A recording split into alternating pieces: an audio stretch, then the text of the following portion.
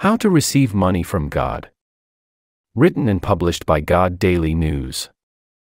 You might have often heard about the concept of divine prosperity, a euphemistic term for receiving financial blessings from God.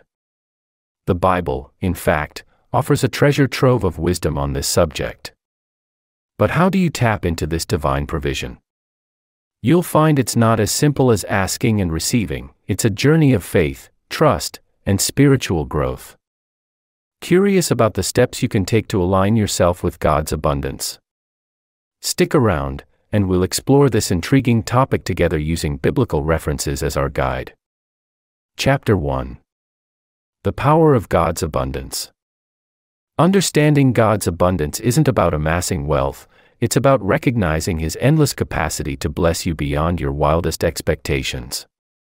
You see, God's abundance is both a promise and a principle embedded deep in the Scriptures. In the Bible, God's abundance is vividly portrayed, from the creation of the world to the blessings bestowed upon Abraham, Isaac, and Jacob.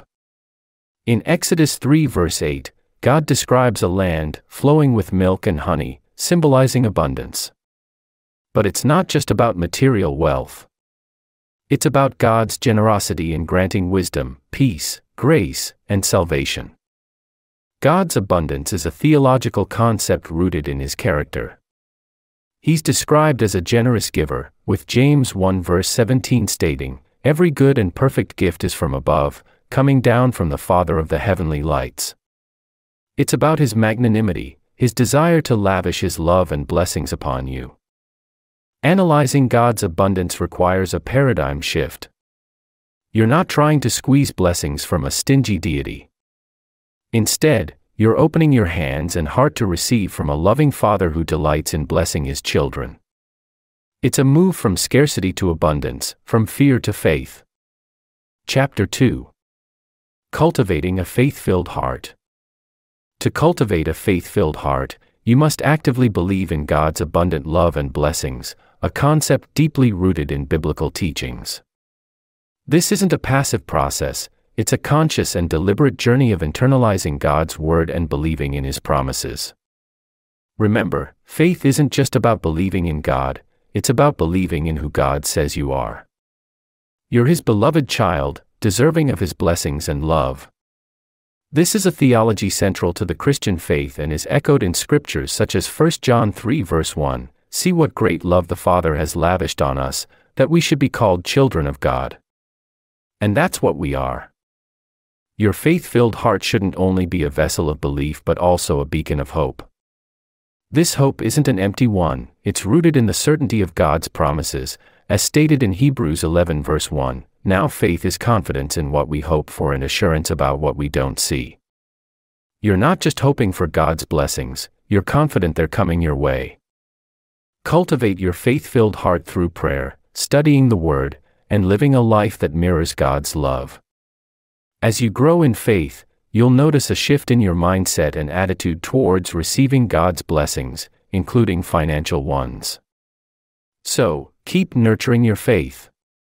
It's the key to unlocking God's abundance in your life. Chapter 3. Seeking first the kingdom of God. In your journey of faith, seeking first the kingdom of God is an essential step, as declared in Matthew 6 verse 33, "But seek first His kingdom and His righteousness, and all these things will be given to you as well." This verse is a clear directive from Jesus Himself, emphasizing the importance of prioritizing God's kingdom above all else. The term "kingdom of God" is a profound theological concept. It doesn't merely refer to a physical realm or place, but rather a spiritual domain where God's will, authority, and righteousness reign supreme. Seeking it first means aligning your desires, goals, and actions with the principles of God's kingdom and striving to live righteously. One might ask, what does this have to do with receiving money from God? The answer lies in the latter part of Matthew 6 verse 33, "And all these things will be given to you as well." The things here encompass your needs, including financial. When you prioritize God's kingdom, He ensures your needs are met. However, it's crucial to understand that this doesn't promote a prosperity gospel where God is seen as a cosmic ATM. Instead, it's about understanding that God is the provider of all good things, including financial resources, when we seek His kingdom first. Chapter 4. Trusting in God's provision. Building on the foundational principle of seeking God's kingdom, you're now faced with the challenge of wholeheartedly trusting in God's provision. It's not merely a passive acceptance but an active trust, a deep-seated confidence that God will provide for your needs. Philippians 4 verse 19 assures us, "And my God will meet all your needs according to the riches of His glory in Christ Jesus." This scripture is a promise. It's not a maybe or a might, but a will. God will meet all your needs. Notice, it doesn't say wants or desires, but needs. God knows the difference. Trusting in God's provision is about understanding that God knows what we need better than we do. Yet, trusting can be difficult. It's easy to trust when things are going well, but when you're facing financial hardship, that trust can waver. The journey of trust isn't a linear one, it has its ups and downs, its moments of frustration and moments of peace. But remember, Proverbs 3 verses 5 to 6 encourages us to trust in the Lord with all your heart and lean not on your own understanding, in all your ways submit to Him, and He'll make your paths straight. Trust is also about patience. You're not ordering from a menu where you can pick and choose what you want and when you want it. It's about waiting on God's timing and recognizing His sovereignty. So, trust in God's provision, for He's faithful and His promises are true. Chapter 5. Sowing seeds of giving. As you journey towards understanding God's provision, it's crucial to grasp the principle of sowing seeds of giving, a concept deeply rooted in Scripture and pivotal to receiving from God. This concept, often overlooked, operates on the fundamental biblical law of sowing and reaping, where your giving is the seed that brings forth a plentiful harvest. The Apostle Paul in 2 Corinthians 9 verses 6 to 7 explains this principle succinctly: "Whoever sows sparingly will also reap sparingly, and whoever sows generously will also reap generously." Each of you should give what you have decided in your heart to give, not reluctantly or under compulsion, for God loves a cheerful giver. It's not just about the act of giving, but the heart behind it that matters to God. The seeds you sow today in your giving have a direct impact on the harvest you'll reap tomorrow. It's about planting seeds of faith and generosity that will bear fruit in your life. But it's also about understanding that these seeds must be sown in fertile ground, in causes and people that align with God's kingdom. Sowing seeds of giving isn't a transactional process with God, but a transformational one. It's not about giving to get, but giving to grow, in generosity, in faith, and in your relationship with God. When you grasp this concept and apply it in your life, you're positioning yourself to receive God's provision in ways you've never imagined. Chapter 6.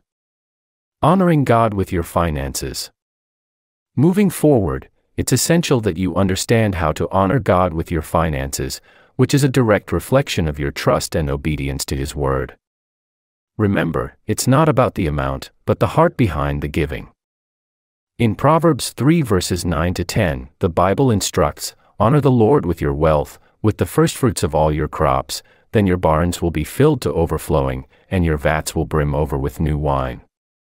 Essentially, this scripture speaks to the principle of firstfruits, giving God the first and best of what we have, which in today's context, includes our finances. It's not a divine lottery where you give to get. Rather, it's about acknowledging God as the source of everything you have and demonstrating your trust in Him to provide for your needs. In fact, when you honor God with your finances, you're expressing your faith in His ability to take care of you, just as in Matthew 6 verse 33, Jesus instructed, "But seek first His kingdom and His righteousness, and all these things will be given to you as well." Honoring God with your finances also involves wise stewardship. The parable of the talents in Matthew 25 verses 14 to 30 teaches us the importance of using what God has entrusted to us wisely and productively. Chapter 7. Embracing a spirit of generosity. To truly embrace a spirit of generosity, you need to understand and embody God's teachings about giving, as evidenced in scriptures such as 2 Corinthians 9 verse 7, each of you should give what you have decided in your heart to give, not reluctantly or under compulsion, for God loves a cheerful giver. What this scripture exemplifies is the heart of generosity, which is an act of love and not a duty. God doesn't need your money, it's your heart He's after. When you give cheerfully, it's a sign that you understand God's own generosity and love. It's a reflection of His character in you. Now, you might be wondering, how do I cultivate this spirit of generosity? Well, the answer lies in understanding God's own generosity towards us. John 3 verse 16 makes it clear, "For God so loved the world that He gave His one and only Son." God gave what was most precious to Him because of His love for us. This is the truest form of generosity. Chapter 8. Walking in obedience to God. Cultivating a spirit of generosity is deeply intertwined with walking in obedience to God, another pivotal aspect of receiving from Him. Obeying God isn't a burdensome chore, but a joy-filled commitment to living a life that reflects His divine order. It's about aligning your actions, thoughts, and choices with His instructions as revealed in the Bible. God's word in Deuteronomy 28 verses 1-2 says, "If you fully obey the Lord your God and carefully follow all His commands, the Lord your God will set you high above all the nations on earth. All these blessings will come on you and accompany you if you obey the Lord your God." It's clear that obedience to God is a prerequisite for His blessings. But what does it mean to walk in obedience? It means listening to God's voice and following His guidance, even when it's difficult or doesn't make sense. It's about surrendering your will to His and trusting Him with every aspect of your life. Walking in obedience also involves repentance. When you stumble, don't wallow in guilt or shame, but turn back to God, confess your sins, and ask for His forgiveness. 1 John 1 verse 9 assures us that, if we confess our sins, He's faithful and just and will forgive us our sins and purify us from all unrighteousness. Chapter 9. Claiming God's promises. Embrace the biblical truth that God's promises are yours to claim, as an integral part of your journey towards receiving God's blessings. The Bible, in its wisdom and breadth, provides countless instances where God's promises are laid out for His followers. You've got to understand that these promises aren't mere poetic phrases, but divine assurances from the Creator Himself. They're the spiritual keys to unlock the treasury of heaven's blessings, including financial abundance. However, claiming God's promises isn't as simple as picking a ripe fruit from a tree. It requires an understanding of the context and the conditions that come with it. For instance, the promise in Philippians 4 verse 19, "And my God will meet all your needs according to the riches of His glory in Christ Jesus," is tied to the Philippians' generosity. It's not a blanket promise for all, but for those who align themselves with God's principles of giving. Similarly, in Malachi 3 verse 10, God promises to open the windows of heaven for you and pour down for you a blessing until there's no more need. This promise is connected to the act of faithful tithing.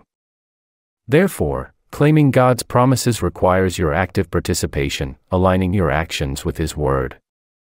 It's not a passive, name it and claim it mentality, but rather an active partnership with the divine. As you walk in obedience and claim His promises, you'll find yourself on a path of divine provision and abundance. Chapter 10. Praying with faith and belief. In your journey towards divine provision, an essential step is praying with unwavering faith and belief, aligning your heart to the truth of God's promises. This practice isn't about blind adherence to a ritual, but rather, an earnest, heartfelt conversation with God. It's about demonstrating faith, so profound that it stirs God's heart and provokes His divine response. The Bible, in Hebrews 11 verse 1, states that, "Faith is the substance of things hoped for, the evidence of things not seen." In essence, you're praying with an assured conviction that God will provide, despite your current circumstances. You're not just hoping, you're certain. That's the kind of faith that moves mountains, as stated in Matthew 17 verse 20. Moreover, James 1 verses 6-7 instructs, "But when you ask, you must believe and not doubt, because the one who doubts is like a wave of the sea, blown and tossed by the wind. That person shouldn't expect to receive anything from the Lord. So, while praying for provision, doubt must be banished. You've got to believe, with every fiber of your being, that God is more than able to supply your needs. Therefore, cultivate an attitude of faith-filled prayer. This isn't about using prayer as a magic formula to manipulate God. It's about aligning your will with His, trusting in His promises, and demonstrating faith in His ability to provide. As you do this, you'll position yourself to receive His divine provision, in accordance with His perfect will and timing. Chapter 11. Tithing as an act of worship. As you deepen your faith and trust in God's provision, tithing emerges as a significant act of worship, demonstrating your recognition of God as the source of all your blessings. It's not just a mandated practice, but a tangible embodiment of your heartfelt gratitude. According to Proverbs 3 verse 9, we're instructed to honor the Lord with your wealth, with the firstfruits of all your crops. This biblical principle of tithing isn't about God needing our money, it's about our need to show God our trust in His provision. Tithing isn't a mere financial transaction, but a spiritual discipline that aligns our hearts with God's. It's a way of acknowledging that everything we've is a gift from God and we're simply returning a portion of it back to Him. The act of tithing also has a transformative effect on our spiritual lives. When you tithe, you're openly declaring that your trust isn't in your wealth, but in the God who provides. This act of faith can lead to a more profound understanding of God's grace and generosity. Chapter 12. Partnering with God in finances. Taking a step further in your spiritual journey, it's crucial to understand that partnering with God in your finances goes beyond tithing and enters the realm of stewardship. This partnership is more than a transactional relationship, it's a covenantal commitment where you manage God's resources on His behalf. Scripturally, the concept of stewardship is deeply rooted in the Bible. In 1 Corinthians 4 verse 2, it's written, "Now it's required that those who've been given a trust must prove faithful." This verse underscores the responsibility that comes with God's provision, urging you to be faithful stewards. When you view your finances through this lens, you realize that everything you have, your income, assets, and possessions, aren't truly yours, they're entrusted to you by God. You're simply a manager of His resources. This understanding changes your perspective, fostering a spirit of gratitude and contentment. In this partnership, your role is to use God's resources wisely, aligning your financial decisions with His principles. Proverbs 3 verses 9 to 10 encourages you to honor the Lord with your wealth, with the firstfruits of all your crops, then your barns will be filled to overflowing, and your vats will brim over with new wine. In honoring God with your finances, you open the door for His blessings. Partnering with God in finances isn't about acquiring wealth for your own sake. It's about acknowledging God's sovereignty over all things, including your finances. As you commit to this partnership, you're aligning your financial life with God's will, positioning yourself to receive His blessings. Chapter 13. Letting go of greed and fear. You cannot properly manage God's resources if you are filled with greed and fear. Instead, you must let go of these emotions in order to genuinely collaborate with God in your finances. Greed and fear are contrary to the attributes of God, who's generous, loving, and faithful. They'll lead you away from God's providential path, causing you to rely on your strength and wisdom instead of His. You see, greed, as depicted in Ecclesiastes 5 verse 10, can trap you in a cycle of never-ending want. You're told, whoever loves money never has enough, whoever loves wealth is never satisfied with their income. This is the trap of greed. It's an insatiable craving that can lead you to compromise your faith, integrity, and stewardship. Fear, on the other hand, can immobilize you and prevent you from making sound financial decisions. Proverbs 29 verse 25 warns, "Fear of men will prove to be a snare, but whoever trusts in the Lord is kept safe." When you operate out of fear, you're likely to make choices that aren't in line with God's will. Chapter 14. Living a life of stewardship. Why is stewardship crucial in your journey to receiving money from God? It's because stewardship is a manifestation of your understanding of God's grace and your role in God's kingdom.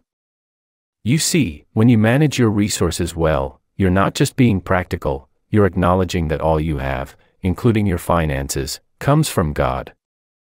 Think of it this way: God entrusts you with resources, not for you to squander, but to use wisely. You're a manager, not an owner. The Bible emphasizes this in 1 Corinthians 4 verse 2, where it says, "Now it's required that those who've been given a trust must prove faithful." This means that you're accountable to God for how you handle what He provides. Living a life of stewardship involves being generous, just as God is generous to you. In Proverbs 11 verses 24 to 25, it's written, "One person gives freely, yet gains even more, another withholds unduly, but comes to poverty." A generous person will prosper, whoever refreshes others will be refreshed. Demonstrating generosity reflects God's character and blesses you in return. Chapter 15. Seeking wise counsel and guidance. In your journey to financial blessings, it's crucial you seek wise counsel and guidance, acknowledging that God's wisdom surpasses all. The book of Proverbs 15 verse 22 says, "Without counsel, plans fail, but with many advisors, they succeed." This scripture highlights the importance of seeking wisdom and advice from those who have discernment and understanding. It's essential to remember that not all advice aligns with God's will. You must discern which advice to follow and which to discard. James 1 verse 5 advises, "If any of you lacks wisdom, let him ask God, who gives generously to all without reproach, and it will be given him." This scripture is a reminder that God is the ultimate source of wisdom and He's willing to provide it generously when asked. Moreover, Proverbs 11 verse 14 cautions, "Where there's no guidance, a people falls, but in an abundance of counselors there's safety." This scripture underlines the necessity of having godly counsel in our lives. It's not just about seeking advice, but about seeking the right advice from the right people. In seeking wise counsel and guidance, it's crucial to find individuals who fear the Lord and seek His wisdom above all else. Proverbs 9 verse 10 states, "The fear of the Lord is the beginning of wisdom, and the knowledge of the Holy One is insight." As you seek financial blessings from God, remember to seek His wisdom and guidance first, knowing that His understanding surpasses all human understanding. Chapter 16. Focusing on eternal treasures. While seeking wisdom and guidance is important, don't forget that God calls us to set our hearts on eternal treasures rather than earthly ones. This concept, deeply rooted in Scripture, challenges us to shift our focus from temporal, worldly wealth to eternal, spiritual riches. In Matthew 6 verses 19 to 20, Jesus clearly instructs, "Do not store up for yourselves treasures on earth, but store up for yourselves treasures in heaven." So, what does it mean to focus on eternal treasures? It's not merely about renouncing material wealth, but understanding its transient nature. You need to grasp that earthly riches can't provide the deep, lasting fulfillment that only comes from a relationship with God. A significant part of this process involves aligning your desires with God's will. In Psalm 37 verse 4, we're told, "Delight yourself in the Lord, and He'll give you the desires of your heart." This doesn't imply that God will fulfill every worldly wish, but rather, as you grow in your relationship with Him, your desires will increasingly reflect His.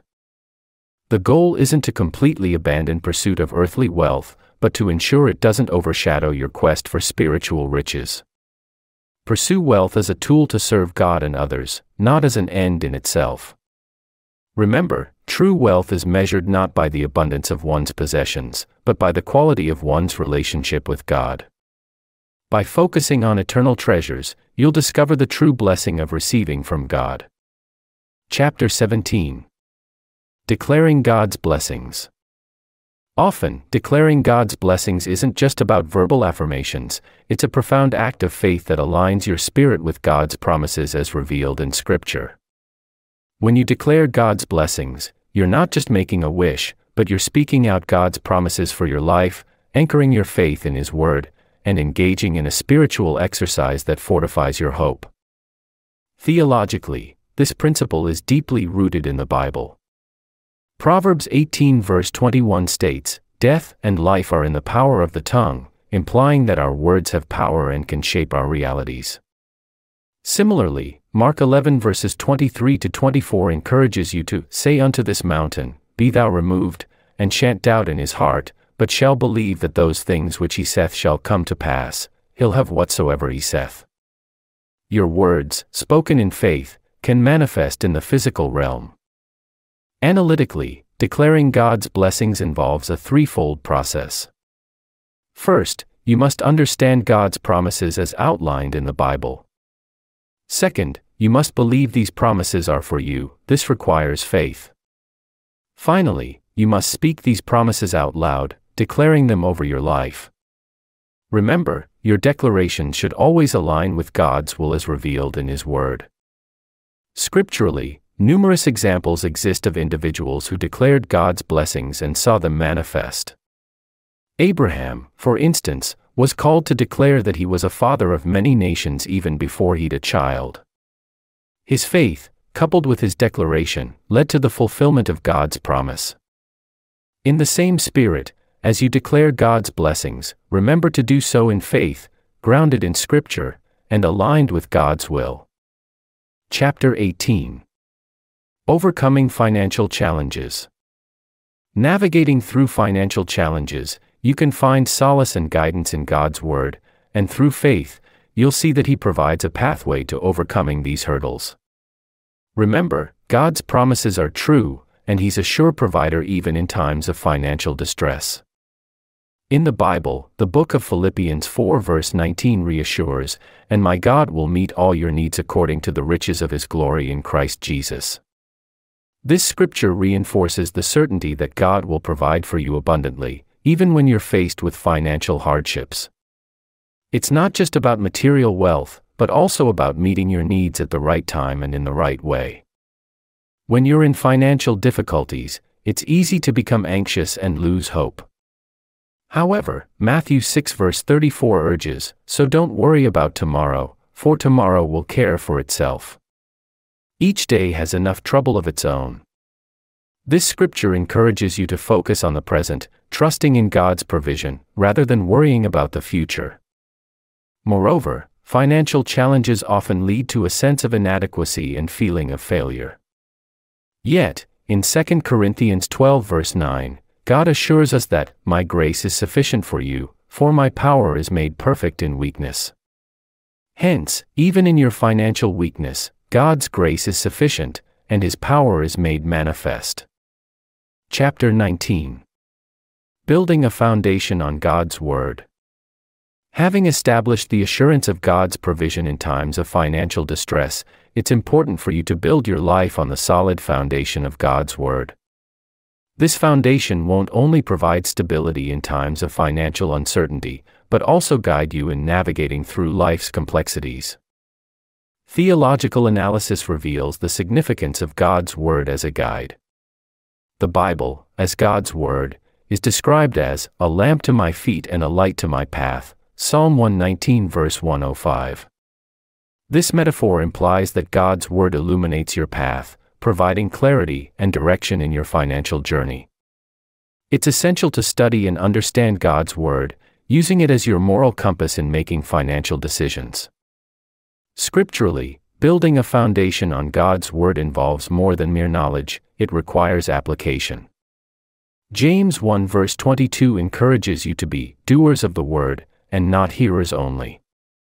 This means you must apply biblical principles, such as stewardship, integrity, and generosity in your financial dealings. Analytically, a life built on God's Word is likely to experience divine provision. Proverbs 3 verses 9 to 10 promises that when you honor God with your wealth and with the firstfruits of your produce, your barns will be filled with plenty. Thus, obedience to God's Word attracts His provision. Chapter 20. Receiving God's grace and mercy. As you journey into understanding the role of God's grace and mercy in your financial life, it's crucial to recognize that these unmerited favors are key to receiving divine provision. God's grace is His undeserved favor extended to us. It is a gift that He freely bestows on us despite our lack of merit. His mercy, on the other hand, is His loving compassion for us, sparing us from the consequences of our mistakes. In your quest for financial breakthrough, you can't overlook the importance of God's grace and mercy. They're not just spiritual concepts, they're also financial principles. Ephesians 2 verse 8 says, "For it's by grace you have been saved, through faith, and this isn't from yourselves, it's the gift of God." This gift includes not just salvation but also provision for our needs. Likewise, Lamentations 3 verses 22 to 23 reminds us, "The steadfast love of the Lord never ceases, His mercies never come to an end, they're new every morning, great is your faithfulness." This is a testament to God's daily provision and mercy in our lives. However, receiving God's grace and mercy isn't a passive activity. You must actively seek them through prayer, faith, and obedience to His word. You've to humble yourself, acknowledging that you can't achieve financial success by your strength. Proverbs 3 verses 5 to 6 advises, "Trust in the Lord with all your heart and lean not on your own understanding. In all your ways submit to Him, and He'll make your paths straight." This path includes the journey towards financial stability and prosperity. Don't forget, God's grace and mercy are the divine keys unlocking the door to your financial breakthrough. Chapter 21. Investing in Kingdom Purposes. In your journey towards financial freedom, investing in kingdom purposes serves as a vital step, aligning your resources with God's will and opening the floodgates for divine provision. This practice is more than a mere transaction, it's a spiritual commitment that deepens your relationship with God and reflects your faith in His promises. Scripturally, you'll find numerous references to the significance of kingdom investment. Consider Matthew 6 verse 20, where Jesus instructs us to store up treasures in heaven, rather than on earth. Here, treasures represent your time, talents, and resources. By investing these in God's kingdom, you're essentially depositing into your heavenly account, a form of wealth that neither moth nor rust can destroy. Proverbs 3 verses 9 to 10 further supports this concept, urging us to honor the Lord with your wealth, with the first fruits of all your crops, then your barns will be filled to overflowing. Investing in God's work first illustrates your trust in Him to supply all your needs according to His riches and glory. To invest in kingdom purposes doesn't necessarily mean giving all you have to the church or charities. It's about using God-given resources wisely for kingdom advancement. This could be supporting a missionary, funding a church project, or helping a neighbor in need. Chapter 22. Surrendering control to God. While investing in kingdom purposes is a powerful act of faith, fully surrendering control to God marks a profound deepening of your spiritual journey. This surrender isn't about giving up or losing, it's about recognizing and accepting God's sovereignty in every aspect of your life, including your financial situation. In surrendering control, you're not simply letting go, you're actively placing your trust in God. You're affirming, as Proverbs 3 verse 5 advises, "Trust in the Lord with all your heart and lean not on your own understanding." This scripture underlines the importance of faith in God's wisdom over our own. This step requires humility, acknowledging that God's knowledge and wisdom far surpass ours. It's about coming to terms with the fact that we can't control everything, but we can trust in the one who can. The Apostle Paul's words in Philippians 4 verses 6 to 7 serve as a guide here. "Do not be anxious about anything, but in every situation, by prayer and petition, with thanksgiving, present your requests to God." Surrendering control to God also means allowing Him to direct your steps, including your financial decisions. Psalm 37 verse 5 tells us, "Commit your way to the Lord, trust in Him and He'll do this." By entrusting your financial matters to God, you make room for His divine guidance, opening the door to unexpected blessings and divine provision. Chapter 23. Transforming your money mindset. Embracing a transformation in your money mindset is a crucial step towards aligning your financial life with God's word and promises. It's not just about acquiring more wealth or securing a better job. It's about understanding God's perspective on money and aligning your thoughts, attitudes, and actions accordingly. Start by examining your current beliefs about wealth. Often, people view money as a source of security, power, or happiness. But the Bible teaches that true security comes from God, not wealth. Proverbs 18 verses 10 to 11. God is the provider of every good thing, James 1 verse 17, and true happiness comes from a relationship with Him, not from material possessions, Luke 12 verse 15. Let go of the worldly mindset that money is the answer to all problems. Jesus warned that the love of money can lead us astray, Matthew 6 verse 24. Instead, strive to see money as a tool to be used wisely and generously in service of God and others. Remember the parable of the talents, Matthew 25 verses 14 to 30. God expects us to use what He's given us responsibly and productively. It's not about hoarding wealth, but about stewarding God's resources well. Chapter 24. Practicing gratitude and thankfulness. As you align your financial perspective with God's teachings, fostering a heart full of gratitude and thankfulness becomes a key component in your journey. This shift in perspective isn't just about saying thank you for the blessings you've received. It's about cultivating a deep appreciation for God's provision and love in every aspect of your life. In 1 Thessalonians 5 verse 18, we're told, "In everything give thanks, for this is the will of God in Christ Jesus concerning you." This scripture doesn't suggest you should only be thankful for the good times. It implies gratitude in hardship, gratitude in scarcity, and gratitude even when you're waiting for God's promises to manifest. When you practice gratitude, you're acknowledging God's sovereignty over all things. You're saying, "I trust you, Lord, even when I can't see the full picture." This attitude opens your heart to receive more from God because you're demonstrating faith in His perfect plan. Practicing gratitude also brings you into a closer relationship with God. It forces you to shift your focus from what you don't have to what you do have. It helps you see the world through God's eyes, recognizing the blessings in every situation. Chapter 25. Testifying to God's provision. Speaking up about God's provision in your life is a powerful way to acknowledge His influence and show others how His blessings manifest. Your testimony isn't merely about sharing your story, it's an act of worship, a demonstration of faith, and a tool for evangelization.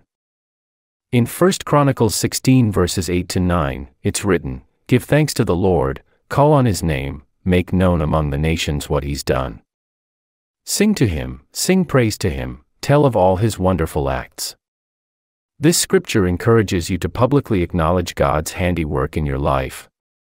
By doing so, you're not only expressing gratitude but also inspiring others to seek His abundance. Consider the story of the healed leper in Luke 17 verses 15 to 16. After Jesus healed 10 lepers, only one came back to thank Him and testify to His healing power. This act of testifying glorified God and validated the leper's faith, leading to his salvation. Similarly, when you testify to God's financial provision, you're affirming your trust in His promises and His ability to fulfill them. Testifying isn't just about vocal declarations. It's also reflected in your actions.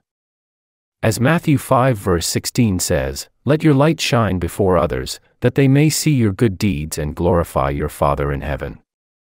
When you faithfully steward the resources God entrusts to you, you're bearing witness to His providence. So, you've mastered the divine ATM, huh? Just remember, it's not about the cha-ching. Instead, focus on surrendering control, sowing seeds of generosity, and sporting a grateful heart.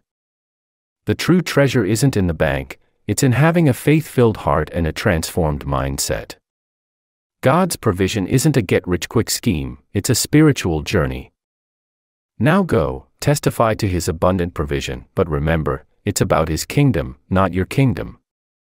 Thanks for listening.